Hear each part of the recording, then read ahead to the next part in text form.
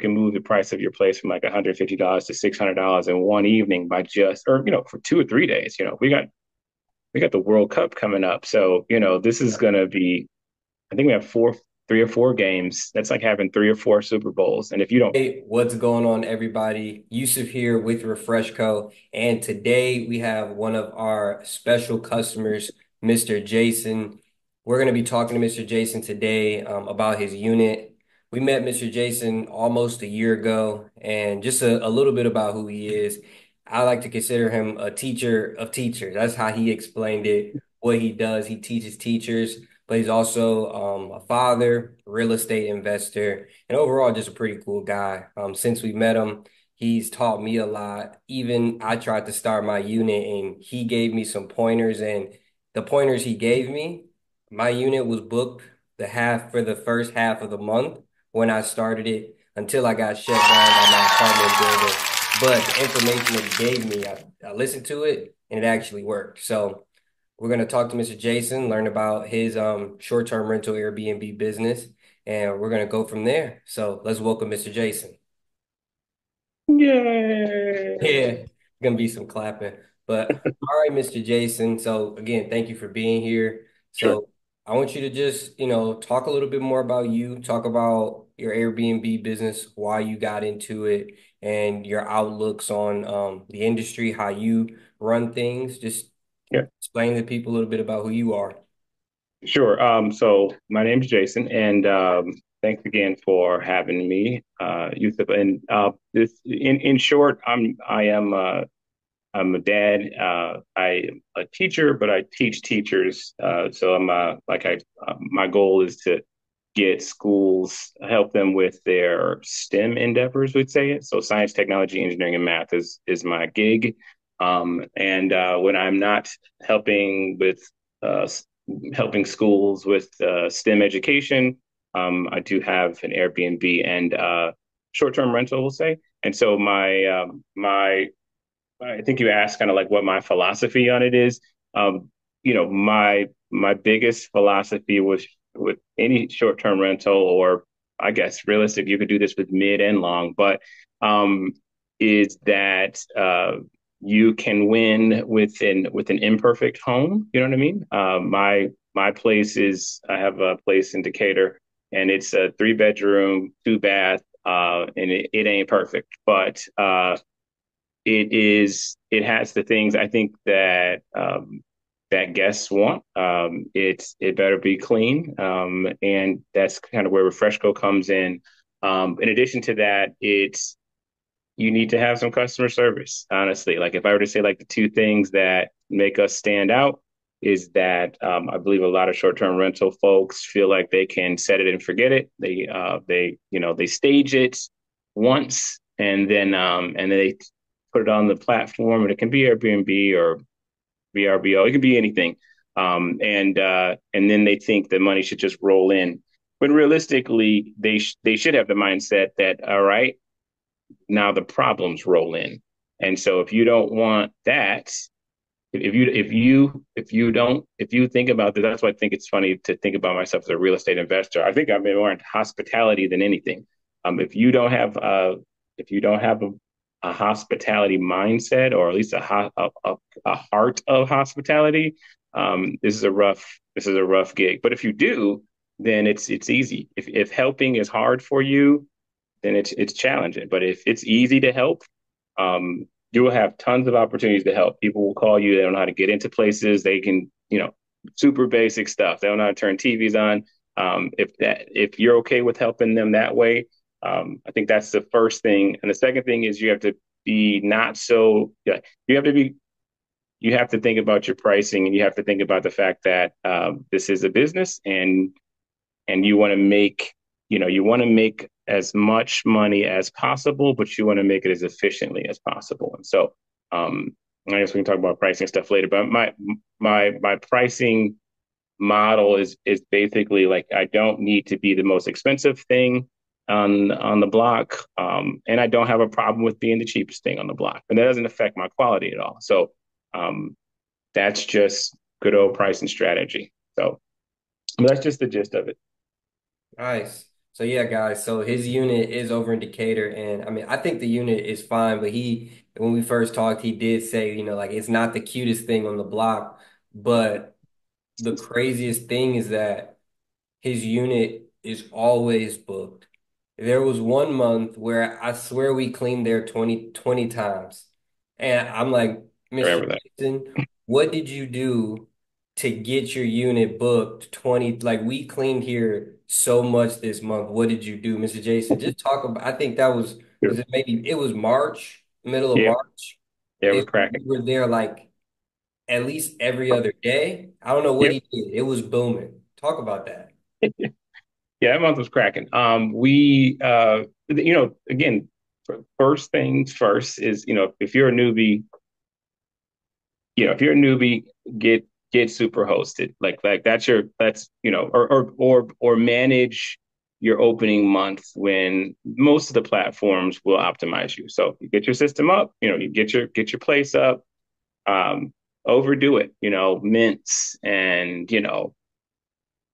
Coke and water in the fridge and coffee and decaf and tea and do those things that allow for a person to go, look, you know what, this wasn't that bad. Um, you know, like regardless of the location, I'm pleasantly surprised that this place is this clean or white sheets, white on white. I swear by that, like not dark colored anything like and so that's the initial part. So do a good job for a period of time, and if you're able to keep a 4.8 or higher, then you will get a super host status. We'll say that's super important because that optimizes you. The second thing about that is move your pricing around. And so if it is like for some reason March was rolling, but March booked before March happened, and so we would have, the weekends booked, but Tuesday and Wednesday and Thursday were not booked. Mm, And so, you have to make a decision if your place is $150 a night on the weekends on Tuesday, Wednesday, and Thursday. If it's a gap, like look at it in advance and drop your price. I mean, drop it. Because I would rather have 30 days booked, let's say call it 25, 26 days out of 30 days booked with an hmm average of, lower than my top price than to have these big windows, you know what I mean? Like these big, gaps. And so I think that's the first step. Some folks can figure out how to get rid of the big gaps. And hmm that's like level two. I would say Okay. like the level three is like getting rid of like even single days. So that's tough. Like you gotta sometimes people call it an orphan day where um if your place is booked through Sunday, um Monday could be an orphan day on one side or Thursday could be an orphan day on the other side. And you have to gouge on that one. Like this is what the airlines do. Like hmm the reason why you can fly, you know, Atlanta to Chicago for $62 is because Delta would rather fly that thing with someone $62 and the person right beside you is flying for 225 than to hmm have that seat sit empty. And so I think if Airbnb or short-term rental folks can get that mindset, it's called dynamic pricing. You could see all kinds of um, there's a lot of free stuff too, by the way. There's a lot of coaches that are paying for stuff, but there's a ton of free, really good information that's out there available. But if you can understand dynamic pricing at all, you'll win. And I'm in a competitive zip code, like I'm down the street from like Kirkwood, and like there's PGA tournament is down. Like there's some houses that are nicer than mine, and I hmm can get on AirDNA and other stats and realize that my occupancy is killing theirs. And one of the reasons why is just because I price better than they do. Mm. Okay. That's good. This is really good. I'm taking notes too, by the way, just soaking up information. Okay. Well, let's switch over to talk a little bit more about the operations and Sure. that nature. So, before you were working with us, what were your systems, your routine with the property, making sure it was ready to go for the next guest when it comes to cleanliness, things like that? How were things before working with us? Uh, it was it was challenging because I got a full-time job, and I think a lot of folks have full-time jobs that are doing this. And I think okay, it's two levels. So one, do it. It's going to be challenging, but do it because when you do it, you clean it yourself, and you are the operation, which means there's probably nothing written down because it's all in your head. You get good at your house. You know what the spots are that are doing this. You know how your bathroom is. You know whether or not you got the best set of beds or, so try it out yourself.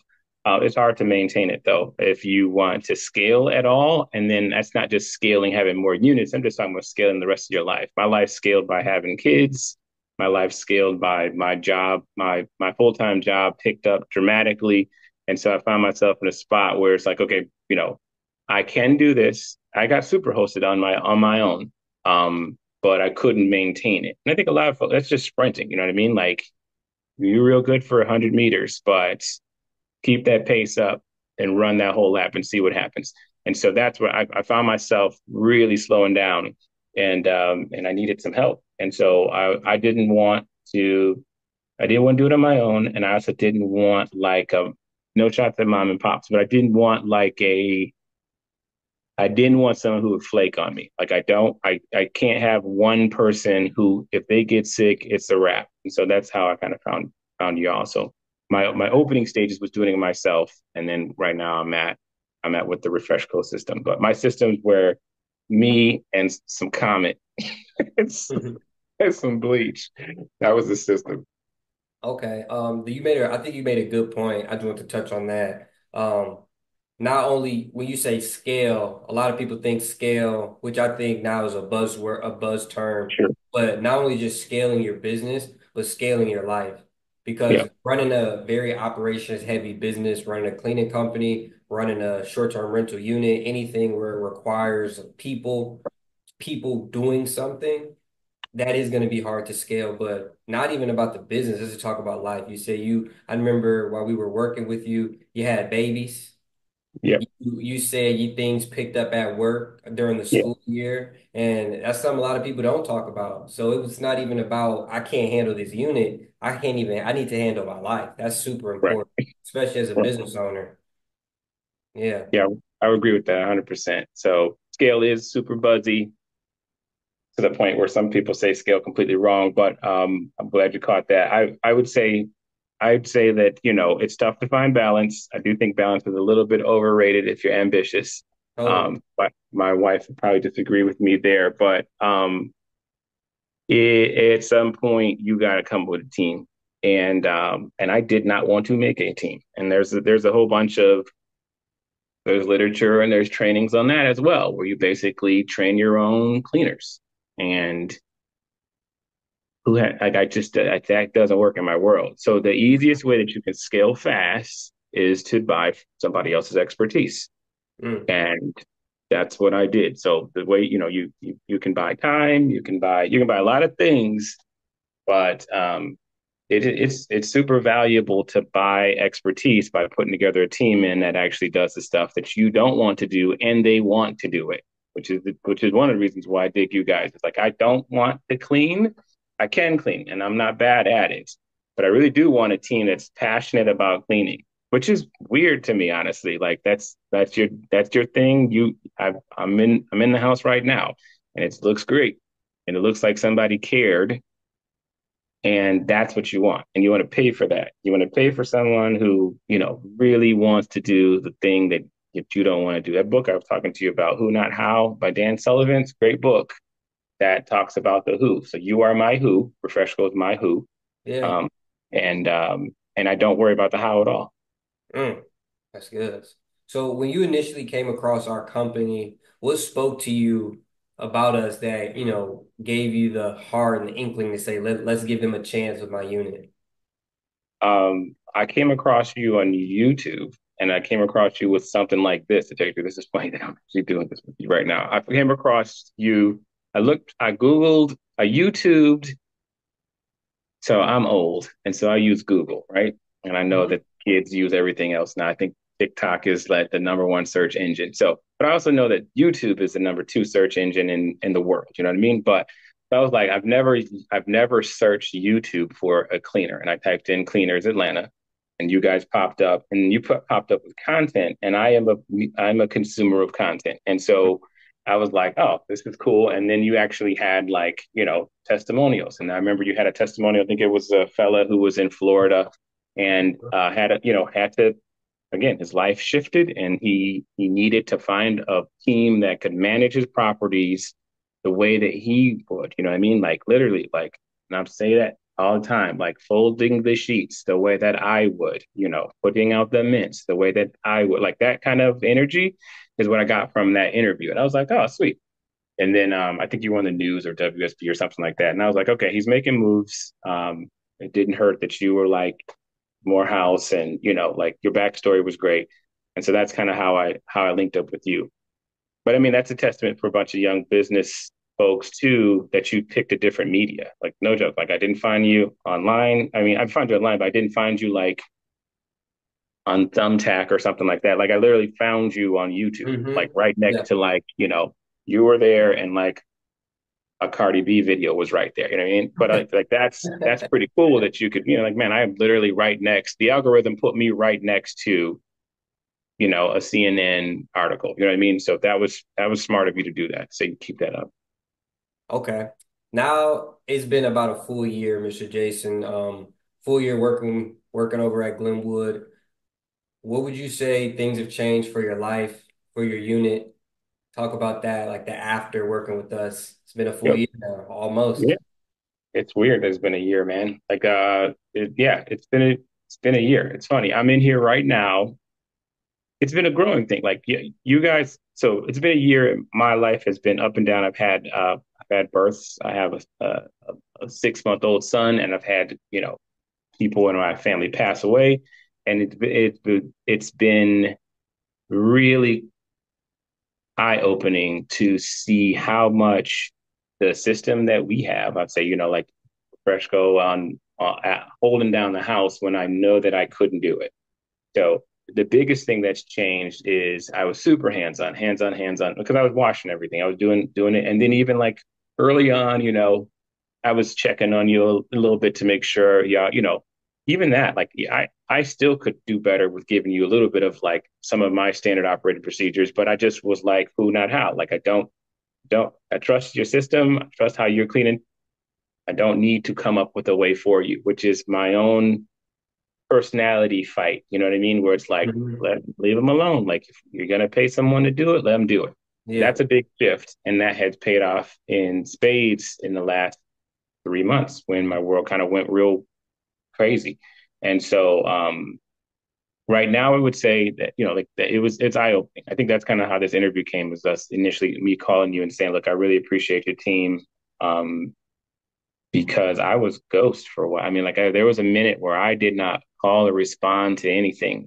I mean, it was minor stuff that you guys were saying, hey, look, we might need this or that. Or I might send something like, a Walmart delivery or whatever, but you held it down. And I appreciate that. I think where we are right now, like I'm right here now, like now that I've kind of kicked back in, like, all right, let me just wrap my head around it, is I need to respond to all that stuff that you said. So like, it's just, it's good to have somebody boots on the ground that says, hey, look, this isn't 100%, Hmm. but maintenance, this could go for some maintenance. Like I'm switching out the couch right now. The Hmm. couch is fine. It's still operational, but it's Yeah. probably not the way you want it to look, Jason.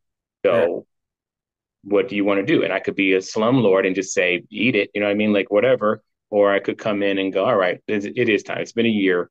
These things have a life expectancy to wrap it up. So I'm changing out the couch and doing some other stuff in here today. So I feel like we've shifted into a point where I am not in the system anymore, in the business, so I get to tinker with it, which I Hmm. think a lot of business owners don't get to, where they're so busy in the business, they never get to optimize it. So right Hmm. now, today is an optimization day for me, and it would not be that if I came in here and cleaned for 3 hours, I definitely would not want to deal with I know. nothing I'm about to deal with. Let's say that. Yeah, for sure. Now, I mean, everything isn't always peaches and cream. Right, Let's not front. Let's not, being in the right, hospitality space, there's going to be ups, there's going to be downs. Sometimes shit will hit the fan. yeah, Talk about the situations that we've encountered and, how we responded, especially given that, you call us a team. right, What's been that response? yeah. Well, I would say that you guys mess up all the time. No, I'm just joking. No, I'm joking. I'm joking. No, I would say that you guys do not mess up much.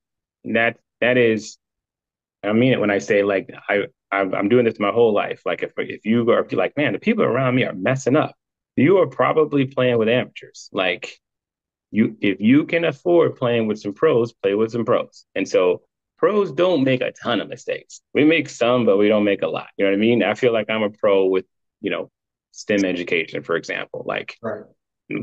and I don't make a ton of mistakes, but I do, then I have to have, I have to have a few things. I have to have some humility and I have to, come with some level of empathy where I'm like, look, I'm a human.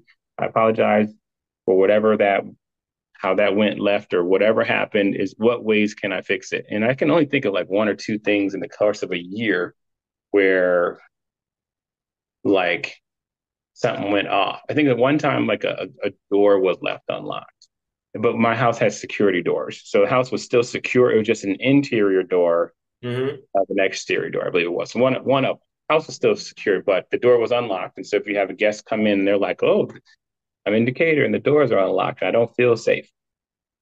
That's that's an error. You know what I mean? And I'm also a chemical engineer, and so engineers are like, all right, errors are fine. All errors do is let you see what you need to optimize. I remember us having a conversation about a standard operating procedure and a checklist, and I think you guys have um, optimized your checklist. You know what I mean? And I think sometimes each place needs its own little bit of checklist because if you have locked the doors, and my house has four doors, and the other house has two, like that Right. might be just a specific checklist. But I would say not. So that's just one example, but there's not many examples at all. I would say the biggest thing is that you addressed it quickly. Hmm. Didn't have to go. You answers your phone. I don't have to go chasing you down. I think you've even offered money, like you offered because money talks. By the way, especially in this again hospitality tip, pro tip. By the way, money changes the game. Like if it's a $500 reservation and something goes not to spec, I can't tell you how far you can go with just a little bit of money refunded back and a very sincere apology. Hmm. And the guest would be like, look, this house is cleaner than my house and nobody's perfect. And then you still get a 5 out of 5. We still got a 5 on that thing that we're talking about, that door. She still gave us a 5. Hmm. But anyway, I would say that that's the biggest thing is like conflict resolution and problem resolution, I guess we would say, is been very helpful. An easiest way to solve a problem, it sounds like GI Joe is, you know, not GI Joe. Is it GI Joe? So one of them is like showing up is half the battle, um, and that's a big thing there, especially with the service industry. So I've never had to look for you or your team, and you were right there in the spot. I think there was something else. I can't remember what it was, but I know that you came in the house at 10 p.m. and fixed something, which I was impressed that you came back to the house at 10 p.m. and adjusted something that was just little, but that meant a lot to me because I was at home and I was not here. So that's what we pay for. If you're paying for a service, and you're like, look, can I just get somebody on the team to get over there and fix this? And you were like, I got it. And somebody showed up at 10 p.m., which the guests loved. Sure. So now, when we met, you talked a lot about a team. And I would say you were one of the first hosts that really looked at it. I'm building out my team. Yep. You were talking about Magic and Jordan. We were saying is that like they got a team, they couldn't do it on their own. And you were Right. like, that's what I'm, he said, I'm like, you said you were like Phil Knight. Yeah. And Yep. just talk about being a host and building your team, why that's important versus you being a host and doing everything yourself or having to find new people every single time a problem arises. Like, why have the team versus just being more reactive with things? Um, it's better for your life. Honestly, like we could talk about team and solo on the host side. It'd be the exact same conversation with being, having a business and being a Mhm. solopreneur. It's the same. It's like having, it's not being responsible for all of it. And it's not like not being responsible for all of it because you can't, because you could get out there and play ball, but it'd be better for you if you had somebody else out there with you. And so, very early on, and this is again, this is where I think that folks should try it by themselves. Go ahead, try it out. You Hmm. be everything. I mean, for real, be everything. I mean, all of it. You're a property manager, you're your cleaner, cut your grass, everything. Do it all. And tell me, and if you love it, then you're in the right spot. But if you don't love it, again, that's the if. There's some people who love it. They would say, yo, this I disagree 100% with Jason because this is exactly what I want to do. Well, then this is we're not talking to you then.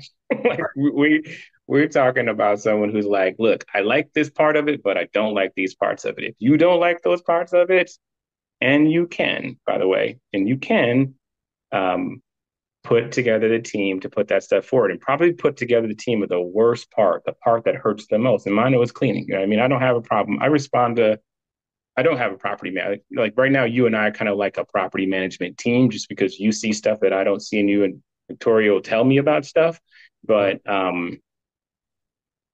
I can't say enough about putting together a team to do stuff that you don't want to do. Another piece on this, by the way, it's like, would you rather? It is like having a small plate of food and you get to eat all of it. Like, congratulations. Yes, you have, your reservation was $250, of which you get your cut and you get to eat all of it. And you Hmm. got four reservations this month because Hmm. that's all you can do because you have to put gap days in because you can clean only on the days that you're off, Right. as opposed to a guy like me who maxes the calendar. There's no way in the world I can clean between 11 o'clock and 4 o'clock on a Wednesday. Like I'm at work. And Hmm. so now instead of me holding, four or five little, small reservations, I'd rather book the month out for $4,000 or $5,000 Hmm. and I'll take a cut of that. Let me take a Right. cut of $4,500 and then, pay your team well, but they feel good about their 20 cleanings. You know what I mean? And then realistically, all that time that I bought, I'm at my home, with a 6 month old or whatever it is. You know what I mean? Like I'm doing something else. And that's the biggest thing. It buys you some freedom. Um, if you want to be free or if you love doing it, then do it by yourself. But if you want some freedom, you got to put together a squad. And a squad is not five, six, seven, eight people, like three people, two. There's some people that just need an assistant. Like Right. if you just need one person. Hmm. And that would change the game. So I don't know. Teamwork is my whole brain is at team right now. I rarely think about anything by myself nowadays. Oh, that's good. Being selfless. Yep. That's important, getting to the next level. Yep. All right, Mr. Jason. We're winding down now. I know you've been pretty busy so far. Do you have any plans in the future? Any perspective on the Airbnb space for any host that's listen to this? Anything they should look out for, or something you're planning on doing that you want to share? Yeah. Yeah. I would say, in my lifestyle, I don't need, 60 doors. I think at Mhm. one point I thought I was going to have 60 doors until I got four. And then I'm just like, all right, this is enough. So I think that, especially with Refreshco, I need to expand, some of I think there's room for some level of expansion. But I would say that's me personally. So to answer your question personally, there is an opportunity to expand. I have one place that is a long-term rental that you guys don't do yet, but I believe that's going to shorten up soon. And so I might shift some of those over. But the short-term rental game is still alive and well. I think there's a lot of people who are complaining, think that a lot of the fakery is getting kicked out because they can't keep their status. And a lot of these platforms do not play around. And like a 4.8 is hard to keep up, honestly. It does not take, it's like if you're taking a test, you get 1-0, really, like, it really can throw off your numbers. And so I think that if you're interested in this game, I'd say go for it. It's a great opportunity for you to get some, if you have the ability to dip, you can actually be living in one and still be, on the days that you're not using it, you could be making some income. So the great way to make some income. it's a great way for you to test out whether or not you want to go into entrepreneurship too. Because if you want to use this as a microcosm of another business, like a bigger business, try it out. Like literally, see how you respond to clients or customers. See how you keep track of your income. See how you manage conflicts. And then see how you take care of a team. See whether or not, you know, does your personality, can you manage? And if you can't manage, could you put somebody on who is a manager, which is a whole nother level, is like, can you hire someone to manage you, which is Mm-hmm. like another level. But I'd say get into it. I'm always, I tell anyone if you're interested in it, it is not dead. Folks say Airbnb is dead. It ain't dead. Mm. I'll give you one other quick tip. And this is something that I need to learn on. If you do it and you do the moving around and the price strategies like I do, and you live in a city like Atlanta or Detroit or I don't know, any city that has like a sports team or has some type of event scene, you gotta watch it. Like I have seen some dates that are coming up in the future that I definitely underpriced because I forgot that a Mm. huge soccer game was happening Yeah. downtown, or I didn't know that the PGA tourney was like so. There's a lot of ways that you can move the price of your place from like $150 to $600 in one evening by just, or for 2 or 3 days. We got the World Cup coming up, so this is gonna be. I think we have 3 or 4 games. That's like having 3 or 4 Super Bowls, and if you don't pay attention to it, you have your Mm-hmm. place super underpriced. Um, so that's another just tip. But no, I'm excited with it. I like it. I would not. I'll say this, and I'll end. I would not like it if I did not have a cleaning team that I trusted. I honestly would. I would hate it, to tell you the truth, because it would not fit into my world. So the reason why I like it is because I don't do everything, and I would strongly suggest pick find a team quickly. Mm. All right, Mr. Jason, this was good. I appreciate you from jumping on. I think you No for problem. sure dropped some really like good nuggets as far as the unit. I got a page full of notes, but I'm gonna let you go. Enjoy the rest of your day. I Yep, appreciate you no and problem. Thank thanks you. for jumping on. No problem. Tell the team I said hey. I will. All right. Hey, you. If you are a host and you would love to learn more about how we can help you with your unit, taking on your cleaning, your laundry, and making sure you keep those 5 stars, then there's going to be a link down below that you can fill out so we can hit you up and send you over some information. And if you stayed all the way until the end, please leave us a comment, let us know your thoughts, and then subscribe to the channel. Thank you so much. Peace.